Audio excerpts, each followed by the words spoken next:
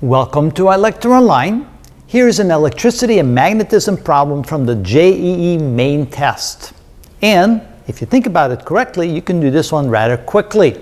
If not, we'll just have to work out the equations. So let's see what they have in store for us. It deals with capacitors in series and in parallel. And they tell us that two equal capacitors are first connected in series and then in parallel. The ratio of the equivalent capacities in the two cases will be, and we're looking for one of the four possible answers. So let's draw a quick diagram to get a feel of what's going on.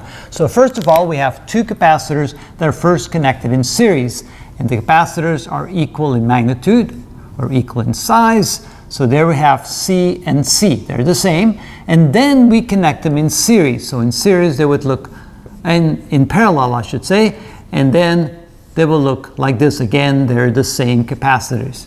All right, now how to do it quickly. What we're looking for is we're looking for the capacity in series divided by the capacity in parallel. All right, so how can we come up with the ratio quickly? Well, it turns out that when you connect capacitors in series, the equivalent capacitance, the total capacitance, is equal to the product over the sum.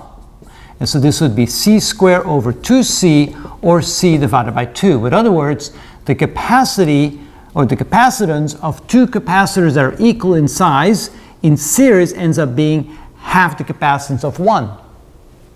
And so what you could do is you could say, well, this is equal to C over 2. And then when you connect the two capacitors in parallel, you end up with double the capacitance because then you have to add them. So you can see here that C total equals C plus C, which is 2C. So you double the capacitance. Here you have half the capacitance. So here we'd say that this is equal to 2C, and this becomes C divided by C. Of course, that cancels out.